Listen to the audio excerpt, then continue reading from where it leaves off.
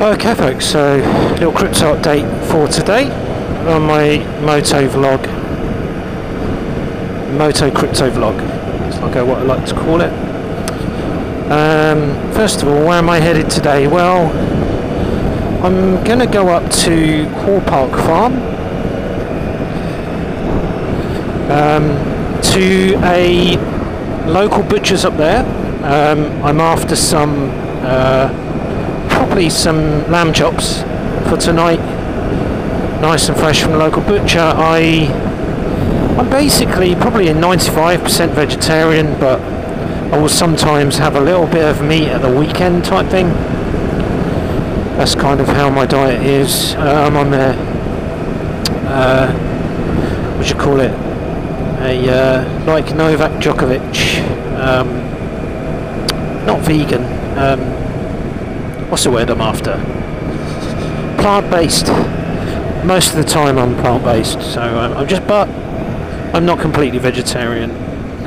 So I'm going to pop up there and get some really nice tasty meat. A few bikers out today. The weather has warmed a bit today. We had the fire on last night for the first time this year here in the village. So but today is fairly pleasant. I have got my like neck warmer thing on though, and I'm also going to check out a wood yard which I found up this way, because I'm after some wood, and it looks like they really had some bargains there. It's a local place as well. Just happened to drive past it, but I've got a feeling they might be closed, but I just want to case a joint, so to speak. But I'll go to the butcher's first, so they close at 4, so I'm not in too much of a rush. And I just thought I'd take the opportunity of switching the camera on and talking a little bit, giving a little crypto update, which is what I'm trying to build my channel around, as well as other topics like violin, and then talk about some other stuff that's in the news around censorship and deplatforming and Russell Brand, if I get a chance, but come on to that in a little bit. So on the crypto front, listening to really good crypto vigilante video on YouTube and on vigilante.tv. Same videos you can get to from both places, where Raf Laverdi is talking to a guy called Jack Liu, I think his name is, a really smart guy, and he gives you just a total breakdown of the evolution of Bitcoin. So I'll include that video in the description box, because I recommend that you listen to it, because the guy spent like the first hour really going through in depth the theory of Bitcoin. He's a guy who I believe was quite senior at Kraken and one or two other exchanges. You'll find out when you watch the video. It tells you sort of where he hails from, and I gather really from what he's saying, he's been around since the inception of BTC, but he really has become kind of a BSV guy. Bitcoin, Satoshi, what does it stand for? It's gone out my head.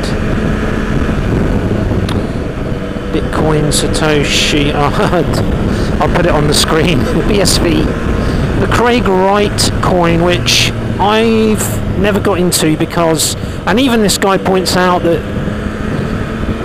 Craig Wright, CSW, the guy who claims he's Satoshi, he even says that his name has become a bit toxic in the crypto space, but he's basically encouraging you to look beyond that and look at BSV, which is scalable Bitcoin. But he kind of comes onto that later in the video, and really the video is entitled Bitcoin Ordinals. I don't think, maybe, I mean, I love the video because from a theory point of view it just gives you a whole panoramic view, really. Just a really super eloquent speaker,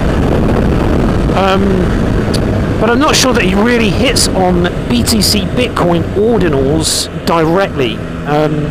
And I realised, although that's not a brand new thing, it's relatively new, it's been around since December, January. and it's basically bringing NFTs to the Bitcoin space. And the way I like to think of it, I actually need to dig into it some more, really. So I'm not claiming that I'm an expert here on Bitcoin Ordinals, okay? But the way I like to think of it is looking at Bitcoin at the Satoshi level. Because let's face it, for most people, unless they were early OGs in Bitcoin, it's too late now to really, unless you have some money to throw around, to be thinking in terms of coins. And certainly mining, to concentrate here, certainly mining is not within the hands of the individual. It's like, you know, state level now in El Salvador using volcanoes. I mean, it's big companies that are mining now, so you just need that sort of hash power, so to speak. So Ordinals is taking it back down to the Satoshi level, as I understand it, and Satoshis being units of Bitcoin.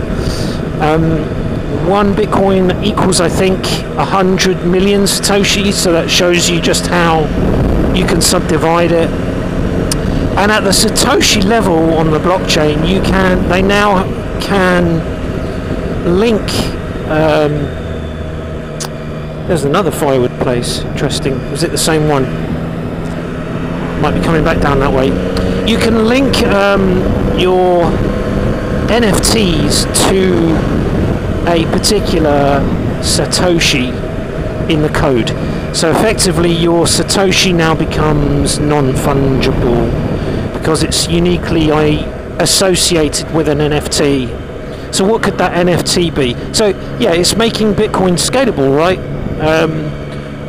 Even though it's small block, but that NFT could be a piece of art, some music, and maybe a movie, or I don't know what it could be really. I must dig into it more. When we think of NFTs, we're thinking mostly of arts and cypherpunks and things, or whatever, those NFT punk things.